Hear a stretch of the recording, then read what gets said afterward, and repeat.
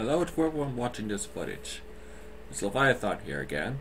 And to start things off, I'm going to introduce myself to newcomers. I'm born high-functioning autistic, I'm obsessed with fiction, and I'm planning to make my own creative universe like the late Stan Lee did. This video, I'm going to introduce 4 different characters. I hope you enjoy. Here's the first one. Mina. Real name, inapplicable. Height, 375 feet. Weight, 30,000 tons. Status, hero in professional mime. Base, mobile. Intelligence, 3.5 brains. Behavior, sneaky and mysterious. She never needs words. Lethality, she's literally both silent and deadly. Weaknesses, she hates it when others think she's annoying. Powers, she has great size and strength, along with all the powers that you would expect from a mime. Eyes, gray. Hair, deep black and a short bob. Origin, Mina was the daughter of the greatest mimes on the planet. One day, there was a large gang that killed her parents and burned down the theater for heartless reasons. Unable to tolerate the chaos from the event, Mina attempted suicide by jumping in a large vat of fluid in a nuclear plant.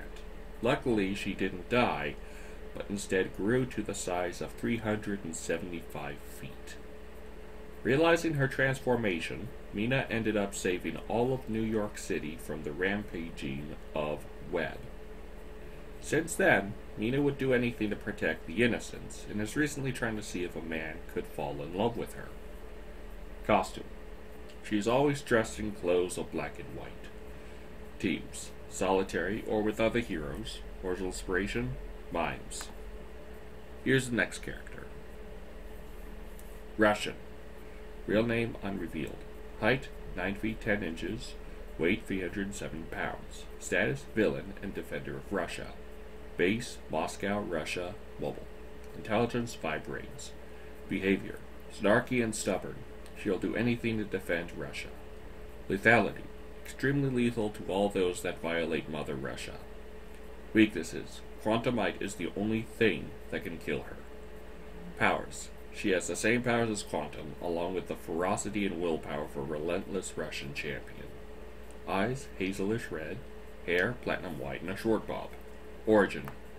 In the Bloody Child dimension, the Hyperion Quantum crash-landed in Soviet Russia instead of the United States, making her a notorious weapon for all of Russia.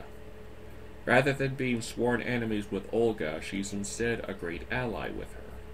One time, Quantum discovered the Bloody Child dimension and learned about her Russian counterpart. Eventually, Quantum made an unlikely alliance with the default Olga and her creations, and during the fight, Russian found that Ragnarok and Quantumite were the first 2 beings to make her wounded. After the fight, the United States won that long war with Mother Russia, and Russian is since doing anything to gain back her power, while also avoiding Quantumite energy at all costs. Costume. She wears the red and black version of Quantum's suit. Teams. Solitary with her allies and other villains. Original inspiration. Quantum and Red Sun Superman. Halfway done. Ex-soldiers. Real name, inapplicable. Height, 5 feet 6 inches to 6 feet 4 inches. Weight, 27 pounds to 83 pounds. Status, villain and servants of Voodoo. Base, Voodoo's tomb, Africa. Intelligence, 1 brain to 2 brains. Behavior, relentless and warlike. They're always willing to serve their genocidal master no matter the cost. Lethality, deadly one at a time, but worse in a group. Weaknesses, being rivaled. They can't swim. Powers. They wield a series of ancient weapons and almost always travel in large armies. If one of them is destroyed, Voodoo would always be able to resurrect them. Eyes and hair, none. Origin. Realizing that hordes of zombies are just not enough for her to use, Voodoo decided to make another kind of undead servant. She later used her dark magic to construct an army of skeleton warriors, which she since named her ex-soldiers. Though they're more easily destroyed than the zombies, they come in larger groups and are easier for Voodoo to recreate. Despite their miserable loss against 8, they are still in use and are still utterly eager to devote their cruel existences to Voodoo. Costume. They sometimes wear ancient armor. Teams. They always work for Voodoo. Original inspiration, Skeleton Warriors. Here's the last character, just so you know. Olga. Real name unrevealed. Height 1 million feet. Weight unrevealed. Status villain and genocidal tyrant. Base the Space Fortress. Intelligence 5 brains. Behavior witty and intelligent, yet severely genocidal. She'll stop at nothing to decimate her greatest enemy, Quantum. Lethality extremely deadly, and even when she's not trying to be. Weaknesses. Her face is her greatest weak point. Powers. She has immense size and strength, a supreme IQ, and total ruthlessness. She also possesses unnaturally strong throat muscles and can produce Quantumite vapors from her lungs. Eyes light green, hair deep red and wavy. Origin. Olga was an everyday Russian chemist who developed a bad hatred for Quantum, seeing her as an irritation in her life. She then decided to create Quantumite and attempted to make a nuclear meltdown in order to destroy Quantum. But when Quantum interfered, Olga was submerged in the piles of Quantumite energy, making her forever mutate into a skyscraping abomination with great strength and a personality to match. She later attacked Quantum and swallowed her lover, Larry Dirks. After watching her eat him, Quantum escaped her grasp and flew across the cosmos to build enough force to strike Olga's stomach, shooting Larry out of her system and saving him.